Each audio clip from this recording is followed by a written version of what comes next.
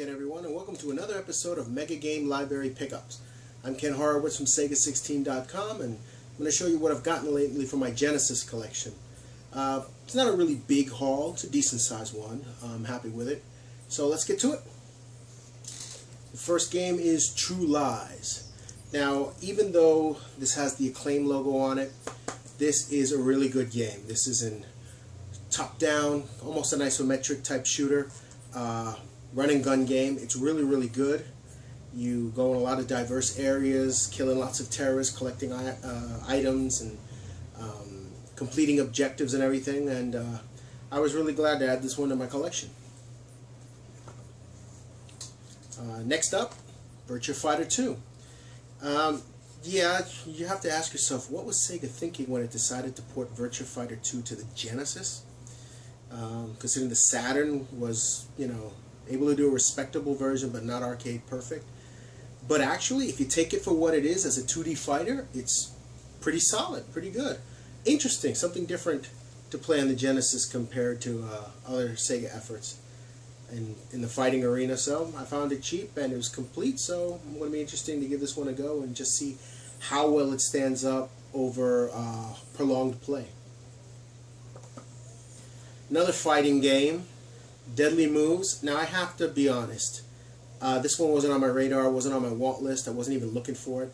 But then I saw an episode of GameSack where they talked about other fighting games, and I was looking, I'd seen this one before, seen video of it, taken some screenshots for our review of Sega 16, but I never actually sat and played it. And when the opportunity to find one in pristine condition came up really, really cheap, I figured, well, why not? Let's see if it's really as bad or as good as people say, because I've heard a lot of mixed things. Kaneko, I don't know. When I think Kaneko fighting, I think, DJ Boy, which is okay. But I gave it a try, and it's not as bad as a lot of people make it out to be. So I was pretty happy to find that it surprised me. I was really surprised to see how decent it was. Next game I got is F-22 Interceptor. Now this game, and I have a copy of F-117 Fighter coming. You think, why would I be interested in these polygonal simulation games? I'm a sucker for these type games on the Genesis, because I just love to see the Genesis push polygons. Even if it's quasi 3D, pseudo 3D, whatever you want to call it, I love to see the Genesis do this.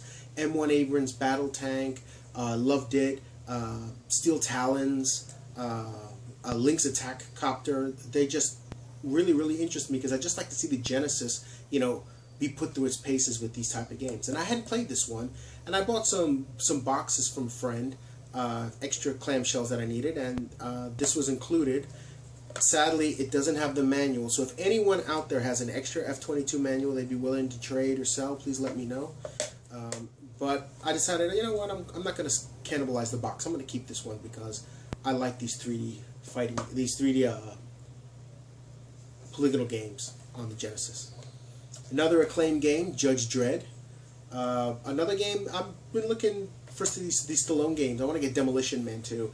I don't know why, I just decided I wanted to really give them a playthrough. I've seen video and I actually played through a little bit, again for screenshots for our reviews, but I never actually sat down and given it some time, and this one's actually pretty solid. It's kind of hard, but didn't come with the comic book, but it's complete in that it has box and manual, so I'm happy. But pretty good game too. And the last two are a pair of imports. I mentioned these on a Facebook page, but I got this Dorman. I'm not even going to try to say whatever the hell this name is, but it's a Dorman game. It's a platformer, very Super Mario-ish. Really, really good. And this game, usually, I've seen it go around for like 30 bucks. And I got it for $14 shipped. I don't know, maybe the seller didn't know what they had, what he had, but I got it really cheap, and it is, of course, complete and in great condition, and this is an awesome, awesome little platformer game. Just look for the Big Blue Dorman or whatever the hell he is on the cover, and get yourself a copy if you can. This is a really good platformer game. You can check out our review on Sega16.com for more information. And the other one is Hanpei Bam Sam Sakamoko, whatever, Dodgeball. And this is a really interesting title. It's a dodgeball game. but with a twist. Kind of reminds me of those River City Ransom sports games that had the characters but had twists, like there was a street dodgeball game like that.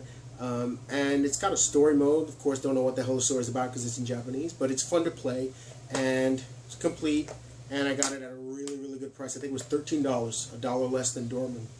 So, yeah, I'm going to try and climb over the language barrier and give this one a little bit more playtime, but pretty good game from what I've played and seen so far. So, and for the price, can't knock it. So, that's about all I got for the Genesis. I also got, this just came in today, Lord of the Sword. Complete as well.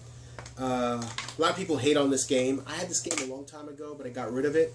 I wanted to get it back to give it a second chance. I don't anticipate it being anything really great from what I remember. But I got it for a good price, you know, and it's a little action RPG game, adventure role-playing, sorry, not action, adventure role-playing on the Sega Master System.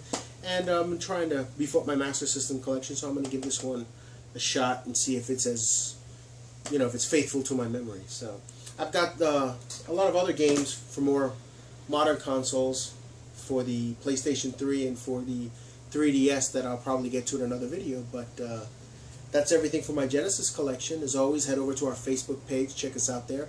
Head over to Sega16.com and read our reviews, features, and interviews. We've got a new review up of the Blake Harris Console Wars book that just went up today, so head on over there and take a look, and please thumbs up and like the video, and if you haven't already done so, subscribe.